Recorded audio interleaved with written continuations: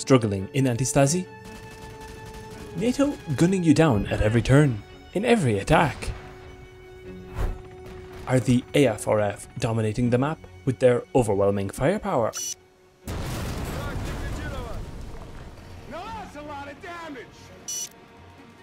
Unable to get a foothold in the land to build upon and liberate the island?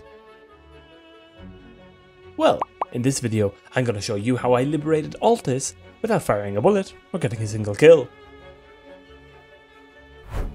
And I know what you're thinking. This must be BS. You can't possibly do that. Right? I've already liberated Tanoa, only using AI, which you can see in this video right here, and now I'm going to be taking this a step further, making it even more difficult and liberating Altis too. Unlike last time, I'm not going to be giving myself unlimited HR and money. Yep, that's right. In this video series, I'm going to take you from struggling with the weak, inaccurate, and downright stupid AI in the beginning all the way to the victory screen.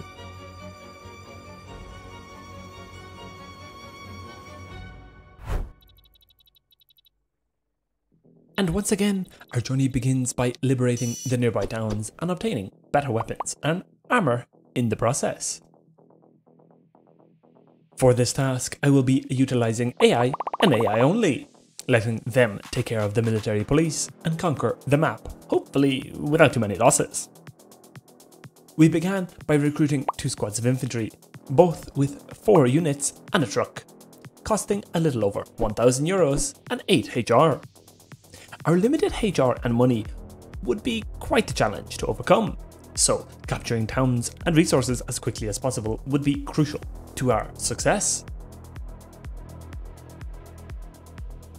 I gave orders to the forces to move on the first town, and then jumping into the spectator tool, quickly making contact with the military police forces, our AI engaged and eliminated 4 squads with 2 MPs each in the town. As our AI were still very untrained and had no armor or decent weapons, this took quite a while to complete. I have been fighting for 30 minutes! Our AI continued to advance and eventually took out the last of the MPs.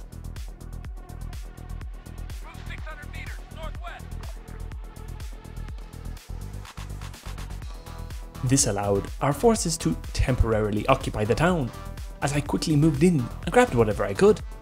Gathering all the gear possible would be crucial to the cause, allowing us to improve our AI's lethality and survivability.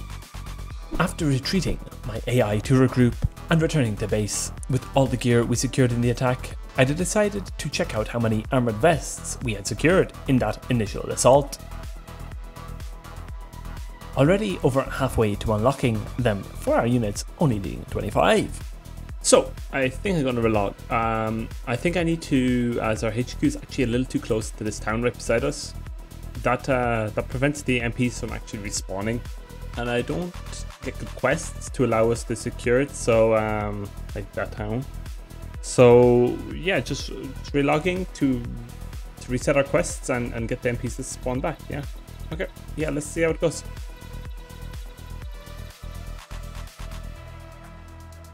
After relogging, our attacks continued as I was tasked with delivering supplies to the locals in a nearby town that would allow us to generate a ton of extra support for the cause, that would contribute to us eventually converting the first town to the cause.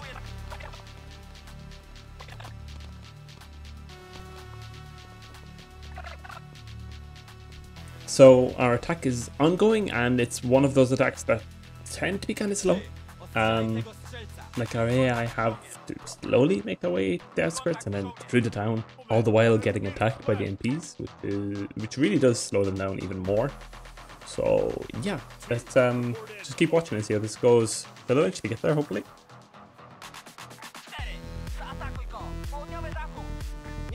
As the fighting continued deep throughout the streets, we slowly began to overwhelm the enemy and began to overpower them. With each MP taken out, our control of this area slightly increased, and so I decided to make a move with the supplies to begin distributing the leaflets and propaganda to the locals. He's running around like a headless chicken, holy. Ah, he just lost his helmet. Tracking through the walls and stuff like we outnumber him like 20 to 1, so I can't imagine we lose this. Alright, let's come on out here and see what's going on. Oh, this is that guy. Ah, he surrendered. Awesome. Once again, after our AI had secured the town and delivered the supplies to the locals, we regrouped at base, and while preparing to relog, we received that all-important notification that the first town had joined our little rebellion. This resulted in us getting extra HR every tick and a little bit more cash too. So I want to move on to resources next, but I don't quite have enough HR or money. So I'm just going to sit here now that we have this town, just convert that down. We're going to slowly generate more. So I'm just going to sit here AFK for about, I'm thinking about 2 hours, real life. And we'll come back once we have that done. With the first town converted to the cause, and while we still had a good chunk of HR and money not spent, I decided that it would be best to begin an attack on what is probably the easiest resource to capture in Altis. Beginning by recruiting 4 squads of infantry totaling 36 units and issuing them orders to move towards the resources, this would be a very crucial attack for the success of the rebellion and my ability to complete the task of liberating Altis without killing any AI myself. So I'm going to split the squads into 2 and attack from basically from both sides. Most of the forces are getting close to the resource now, and they will probably make contact with them any second. So I think I just have to reissue orders to just set the final target and just watch from now on. Okay, cool. As I watched the advance, our forces on the left flank engaged the defenses of the resource. There were a few squads of units patrolling the area and were the first to engage our forces, calling out targets and quickly reacting to the assault. We lost a lot of momentum on the attack for a short while as the perimeter defenses were dealt with.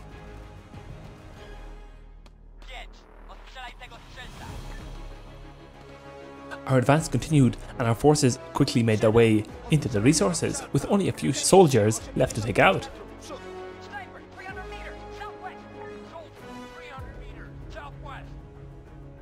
However, these last few units proved to be most lethal, leaving a pile of bodies in their wake and decimating our forces.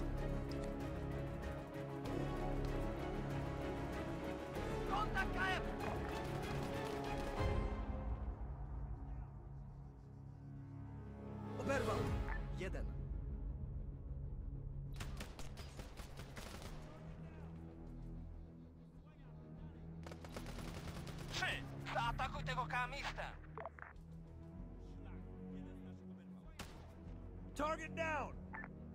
Finally, after glitching through a wall and taking out the last LMG unit, who was the primary cause of our excessive losses, we had secured the second resources, so I gathered all the gear in the area and captured the resources.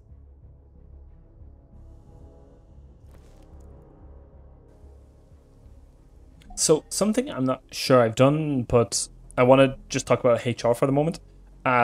We are just after capturing our first resources and the town nearby, and we're making about €280 and 3 HR per tick.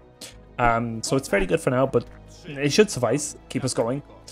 So yeah, I'm going to focus on converting as many towns as possible, and then I'll move on and change my focus to being gathering resources, or capturing resources to get money. I think a good area to focus on to begin with before we try and take on military bases or outposts is 20 HR per tick and about €2,500. Maybe even more, might be necessary, I don't know, we'll see. With a decent foothold on Altis secured, our sights set back on freeing the local towns from the tyranny of the MPs and NATO's occupation. After securing the town of Neri, NATO sent a squad in a Humvee to try and repel our attack, but to no avail. We overpowered them, outnumbering them by about 3 to 1.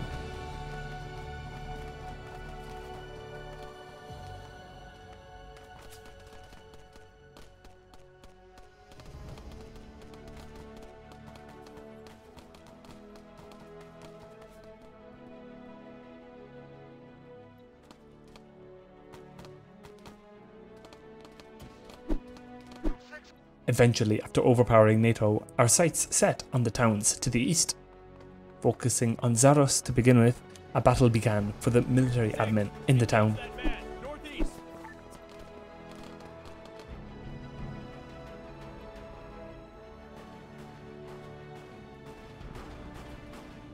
At the same time as the MPs were all focused on the fight for the admin, I began to distribute leaflets and propaganda to the locals. Together with the domination of our forces over NATO in the fight for the admin and the distribution of the leaflets, the town of Zaros quickly changed their allegiance. Unfortunately, right after this I lost some footage as it got corrupted, but essentially we fought and defeated the MPs in the towns to the east, grabbed all that we could, and continued liberating even more towns, enabling us to have a decent, steady income of HR.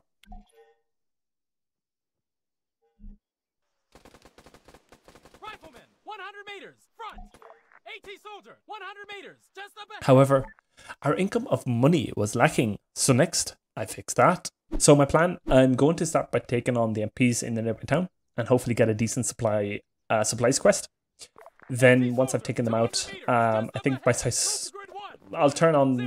focus on the resources in the north. We'll hopefully take it on and be able to have enough forces to defeat it, no problem. And finally, once I've captured that, I think I'm going to head back west towards the 2 resources near Kavala. AT soldier, 100 meters, just up ahead. As our attack on the resources began, with all our forces moving in from one direction in an attempt to overpower the defences and push quickly through.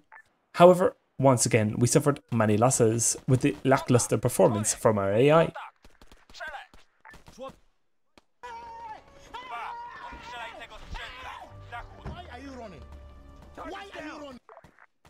At this point, I really noticed I really needed to improve their training level, but costing €6,000, I decided to wait on this for now. Due to many losses sustained during this attack, I decided that it would be a good idea to send in another 2 squads of units, providing the necessary boost to my AI's attacking prowess to eventually overpower the last of the AI and secure their resources.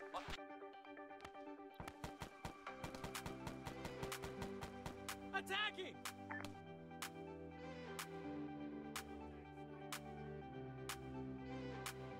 As our AI finished off the last defensive forces, I moved in with my trusty loot crate to gather all the gear I could, and then capture the resources.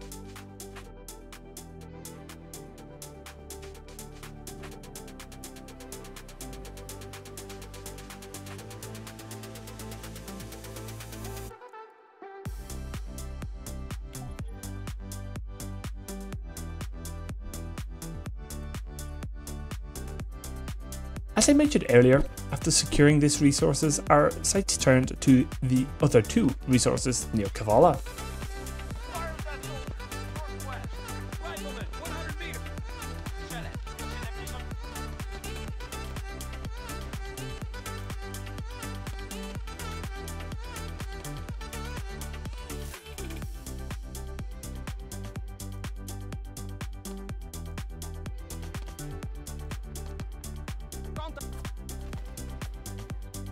Copy, I'm on him.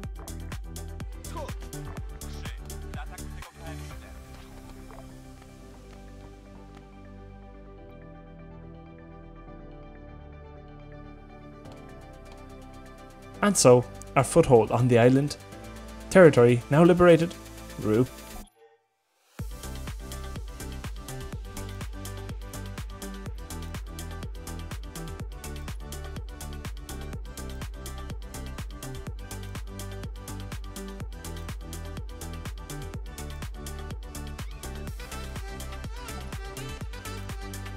During the second attack, I actually utilised the commander menu to recruit a HMG car. As we had now achieved War Level 3, this was now possible, and would prove to be quite useful going forward. In my previous attempt at this, I preferred to use the arms dealer to purchase APCs, but due to the limited resources available, I opted to use HMG cars for now instead, as they were cheaper. Along with unlocking new vehicles, an arms dealer came to Altis, located on top of a mountain deep within enemy territory. I went up to meet this guy, but for some reason he didn't actually have any vehicles for sale yet. So we have unlocked quite a few new pieces of gear now. Yeah, so I've been gathering, just slowly gathering them over time. And now we have some new high tier armor that the NATO use mainly, and M4s with GLs. So yeah, I'm not actually sure that the AI can use the GLs, the grenade launchers, very effectively, but I guess we'll see. Given my current position deep within enemy territory, I decided that this would be a good time to make an insurgence even deeper and secure an even stronger income, heading towards the two resources in the northwest of the island, temporarily relocating our HQ. Our insurgence began.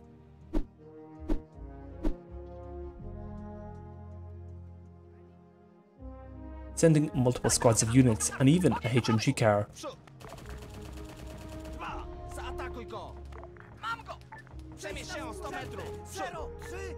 We made quick work of the defences. Sniper, 200 meters. Soldier, 100 meters. Front. We got a man down. And in no time at all, secured the first resource.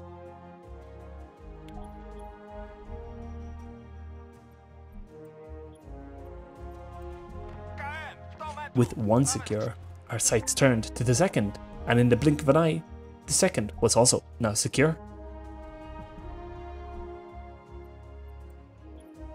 So our plans for world domination, liberation of the people of Altis are going quite smoothly now. We've got a good foothold on the island now. I think we can take some more risks. So my thought process here is the counterattack that NATO will send once we capture anything bigger, like an outpost or a factory, will be actually significant. Like maybe they'll send a helicopter, an APC, or a tank. And in that case, we can actually lose the fight by not being able to hold them back from actually getting to the outpost and getting to the factory. So I think I will need.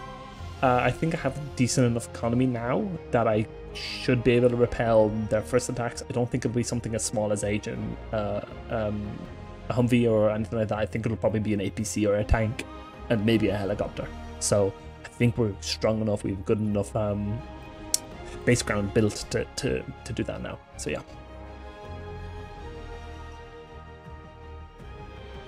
With my next goal in mind, the southern factory, I began to prepare for the counterattack NATO would send once I had captured it.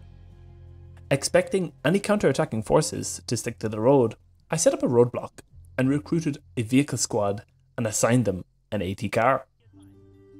Then, recruiting a bunch of infantry and 2 HMG cars, our attack on the factory began.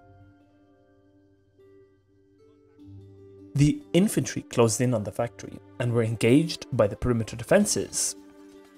Sniper, 200 meters just up ahead. AT soldier, 200 meters front. 2. Attack that AT soldier, north. Man, Holding back our HMG cars for the time being to prevent them from rushing in too fast, our infantry made quick work of the forward perimeter guards. Our HMG cars are actually useless in this fight, with one driving off into the hills further away as soon as I gave them orders from where they were originally positioned, and the other moving to the other side of the factory near the outpost and getting decimated by the 4 HMGs defending it and a roadblock.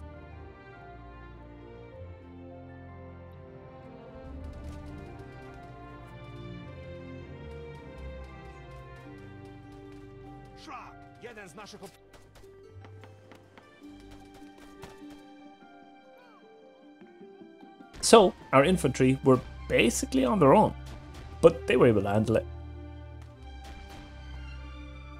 With the last of the infantry guarding the factory taken out, I moved all our units back towards the roadblock, gathered all the gear in the area, loading it into a truck, and then captured the flag.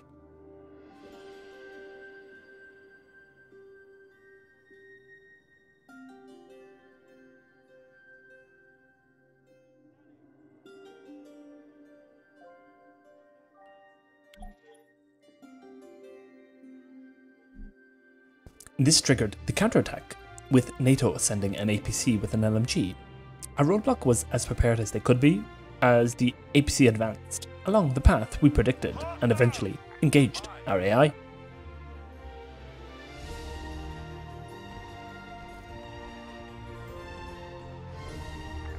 Quickly taking out the wheels of the APC with our infantry's GLs, we had immobilized it.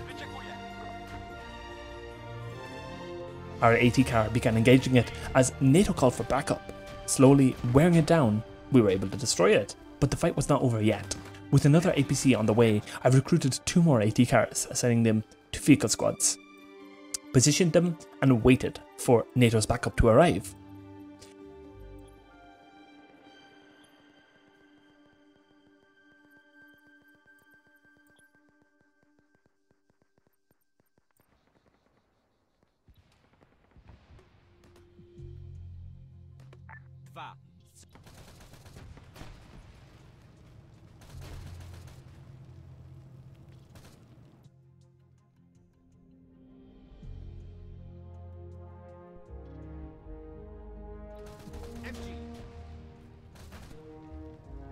This APC actually made it much further and dealt a lot more damage to our AI, taking out the HMG, multiple infantry and even one of the AT cars. But slowly we disabled it, wore it down and destroyed it too. This first factory would help generate a bunch more income for the rebellion, allowing us to construct fortifications and reducing the cost of purchasing new vehicles. However, capturing other factories would boost our income even further. So our sights set on the factory near the town of Agios Dionysiosis. I don't know if I'm saying that correctly. However, before launching this assault, I wanted to boost our AI's capability. Given our recent newfound financial gain, I increased the AI's capabilities to level 8.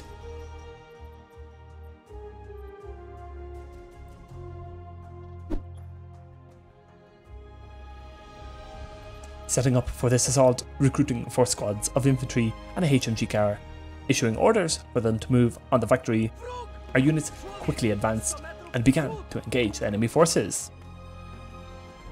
To begin with, our HMG car was kind of useless as our infantry advanced, but eventually joining the fight, this guy single-handedly decimated the enemy forces, taking out squad after squad.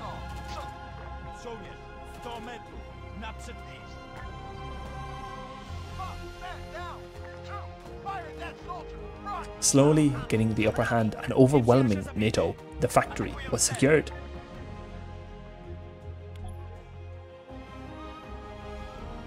Gathering all the loose loot around and then recruiting 2 vehicle squads, again assigning each of them an AT car, we set up in ambush, waiting for their counterattack.